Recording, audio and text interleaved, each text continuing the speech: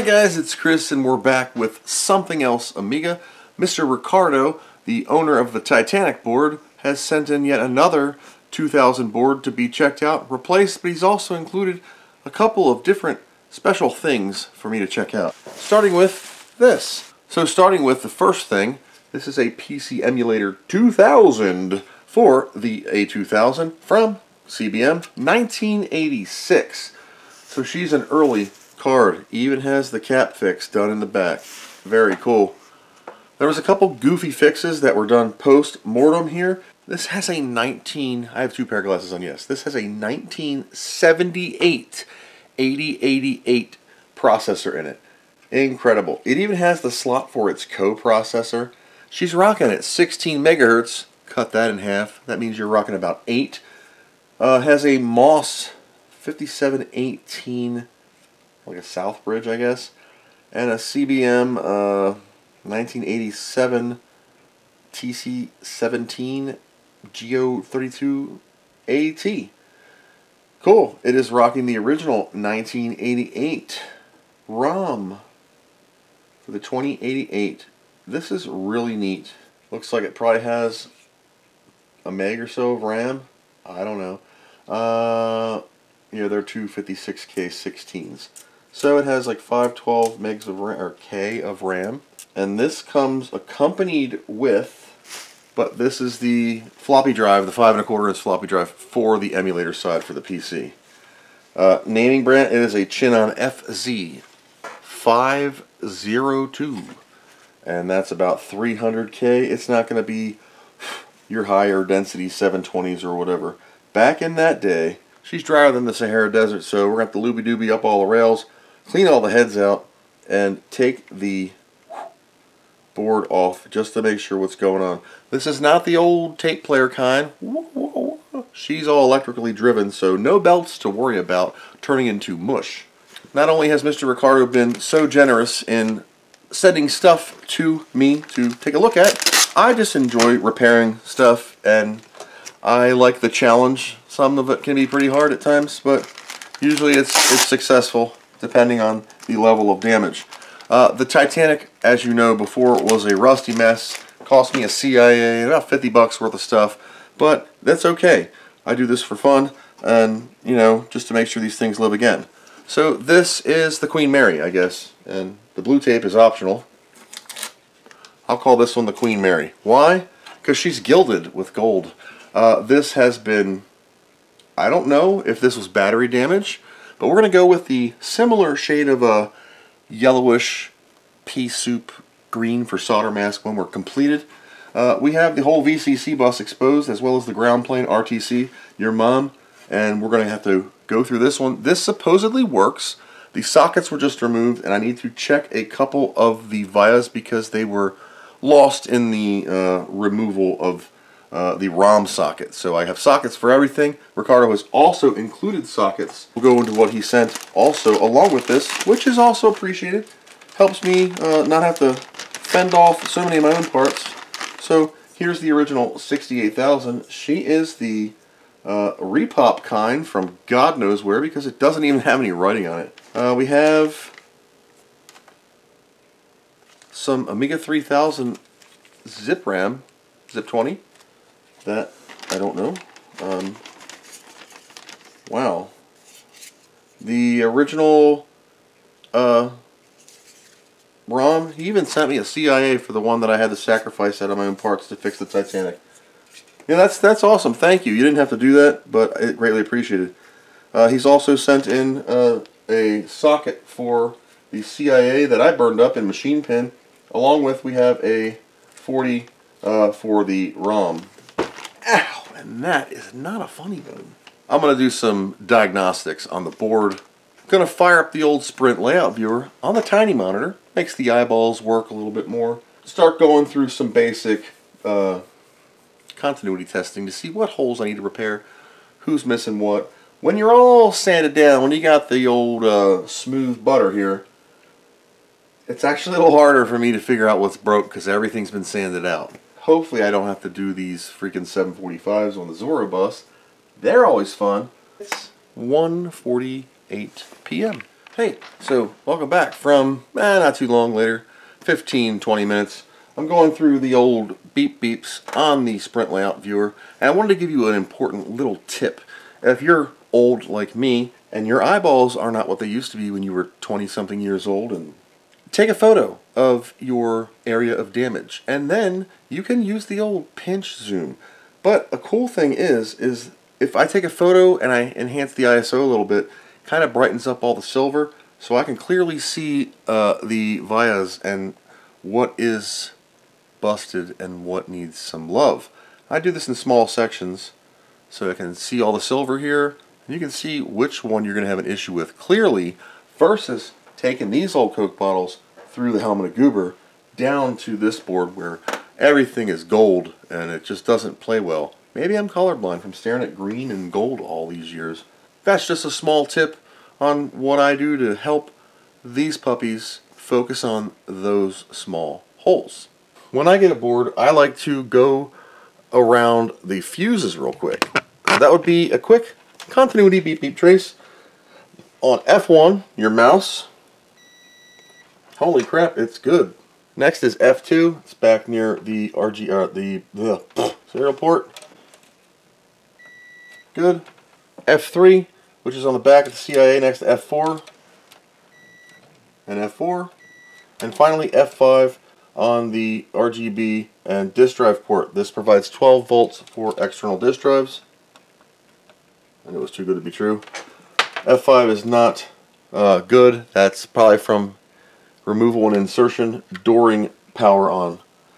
Important safety tip, always power off your old computers when you're unplugging and plugging in peripherals. I know we get in the habit of modern day, but it can screw you up.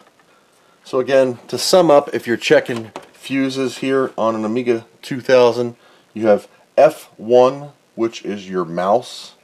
Okay, that's going to be the plus 5 volt on pin 7 of these two ports. Next is F2 up here on the serial, parallel, whatever.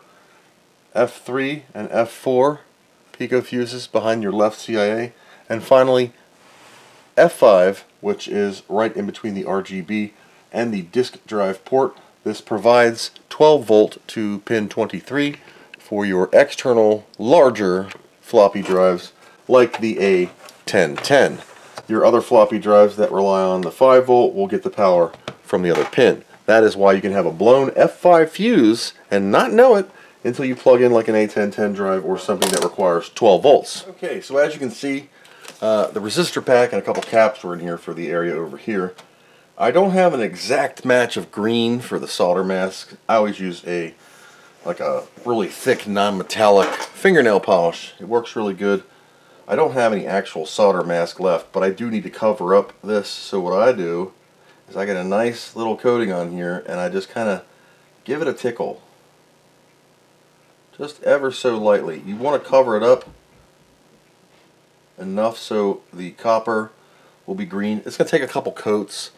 Right here, it's a little brighter, but the protection value is what I'm looking for. I don't want all of the copper exposed. I do want to mask it. So a couple coats of some nail polish will do just fine. Now, it's not going to be perfect, especially on the VCC and grounds up here. We don't want any power lines exposed at all.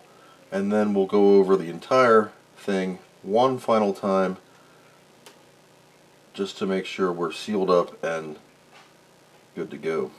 I'm getting ready to bust out the old solder station because most of the ROM and some of the CPU pins they're all cut in half. Now, a lot of times what I do is I wire from the bottom because you don't want the top to look like yuck. As you can see, we're green again. This is not battery damage, this is battery fix. I greened a little bit over here. This is mainly ground plane, the one VCC bus line that runs all the way across the bottom through the first Zorro slot. That's a 5 volt rail. You don't want that exposed. The keyboard DIN connector is also missing, so I've gone ahead and I've placed an order for those. They're just standard PC/MIDI angled DIN connectors, female. You can still get them there about $8 a shot. I ordered a pack of 2, so $16, $17 plus shipping. Should be here in about a week I hope. I'm going to go ahead and solder a socket on and a ROM socket on, and then we'll start doing continuity testing between the two, and I can wire mod the bottom of the board as needed for broken traces.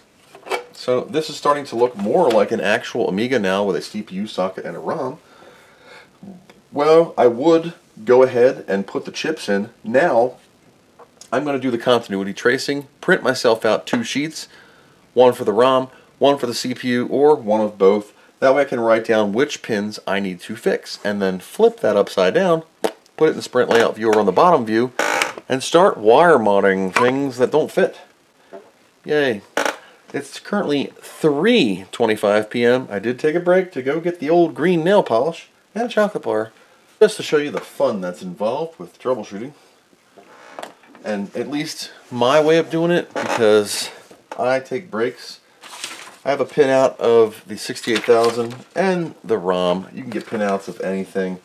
And I kind of write on there the direction of the chip, so I know front or back of board, front of board. And just for now, I'm going to show you one. So I put this on continuity. This Everstart multimeter is plastic. It's okay to leave on the unit. Next, I use Sprint Layout Viewer with the Amiga 2000 files, and I know it's blue, but you will see that when I touch pin 1 of the ROM here, well, pin 1's down here, but let's go this top left pin. Right here's my mouse, so I know that I should have a pin continuity over right here. I should have continuity right to this pin. So if I take my multimeter here and I stick this in the top left pin, I should be able to get a beep like that. So I know that on my ROM, this tells me it goes to A18 or address line 18. I know this one is good, so I'll write a check mark next to it.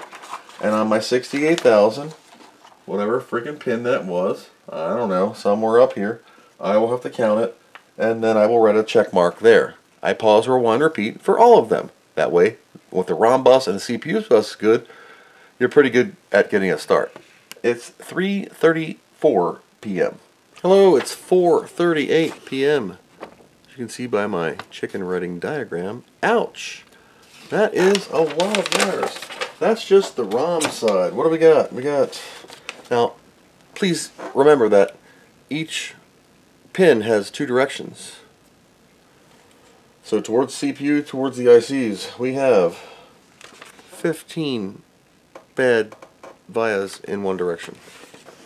CPU that I've pinned out with the ROMs so far, most of the stuff from the CPU going towards Zorros are okay. Most. Everything going to the ROM, hit or miss. 11 so far on the CPU bus from the ROM. Yay, it's 4:38 p.m. I'm going to go get a cup of coffee. It's now 5:50 p.m. So I've been working on this for an hour extra than I thought I was. It is currently 10:28 p.m. on the old Omnibot clock. I've been working on this for quite some time. We had approximately 30 total bad pins between the ROM and the 68,000. Now most of these were back and forth to each other, with a couple just off and into La La Land. Green-ish. I still have to do this area because I was messing with it. I had to put a new 330 ohm resistor, and all I had was 330 kilo ohm, so luckily I had some. On the back we bodge wired all the busted traces and tested continuity between the two. It's a total of 30 solder points. I was able to drag solder fix a couple. Sorry for the helmet. I got the Goober helmet on, so there's a shadow. So I was able to drag solder a couple of the pins right off the CPU bus to fix those. So I'd say 28 actual wire points. Not bad. You know, I've had worse. So I am going to clean up the mess. I've been running this solder station off the solar all day, and we're down to 48% battery.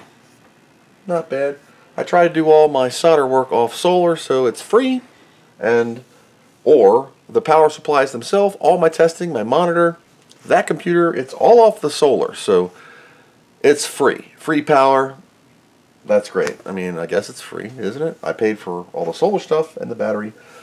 But in the long run, it's free power. When I'm doing this stuff for free, why not have free power too? We're going to use pin straightener from retrorewind.ca. There we go. This goes legs up. It's already 11:07 p.m. So I am going to not do anything. I'm actually going to unplug this GoTech. I'm going to let this sit like this. I'm running out of solar power because it's dark out and my battery bank isn't the greatest anymore. Get some rest and come back with a fresh brain and a cup of coffee. Okay, so it's been about a week. When I was pinning this massive 30 wires out, 14 off the ROM and 16 off, or 18 actually off of, no, 16 off the 68,000 and 14 off the ROM, I missed one. Whoops. Turning it on. So here we go. We're turning it on again. With the ROM, with the thing in the right place, this will now post. 2.0 ROMs, no floppy, so it takes a second. Another Amiga has been saved. Freaking awesome. But we're not done. Just because the board is working doesn't mean everything is working, but we're not done. We still have to check the Zorro compatibility to make sure that's functioning. And if it isn't, 99.641% of the time, it is the 745 logic chips here, U600 through 605. They control the bus mastering, talking to Buster, the CPU socket to get Zorro auto config and all that magic. Okay, so through the magic of editing, I put my 314 ROM in. I took out the 2.04 ROM. Why? Because I not only want to be able to double mouse button select boot, I want to be able to get the expansion board diagnostics to make sure the Zorro cards are working. For testing, this is done by the way, I'm going to be using the Alpha Data Multiface 3 Parallel Serial Faster Magic card. Why? Because I'm never going to use this card again in my life, and I can go like this and bend the little tab up so I can fit it in an expansion slot without worry of the card. So again, I'm going to double mouse button, boot, to get the screen right here. So I can do expansion board diagnostics so I can see if these 745s are working. If they're working, I will see the board. They are working, thank the Lord, because I hate taking out these 745s because they're ALS, they're a little faster, no big deal. The guys right here that control the Zorro bus. The bottom two have resistor packs next to them. And that sucks up a lot of braid, and usually you crack one or you can't get it back on right, and it's just nuts. And if you're going to socket it, you have to move those to the bottom.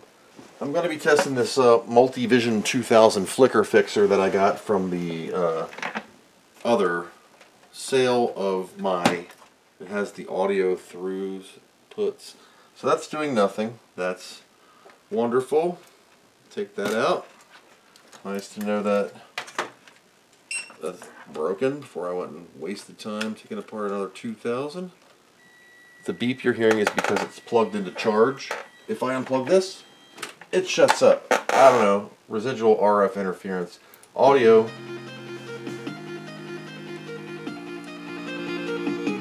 Audio works fine. So, that is all I got for repair number 2 for Mr. Ricardo. Thank you for sending in that bridge board. We're going to look at that shortly in the future. But for now, your second board has been repaired. I'm going to finish with the green solder masking and just get this thing touched up a little bit. Captain tape on the bottom where I got those 31 wires all, or 31 solder points all wired together. You're back on the road. Another Amiga is saved. Thank you guys for watching. Subscribe, click the little bell so you know when I'm making another video. So thank you guys for watching. I greatly appreciate it. And as always, I hope you learned something.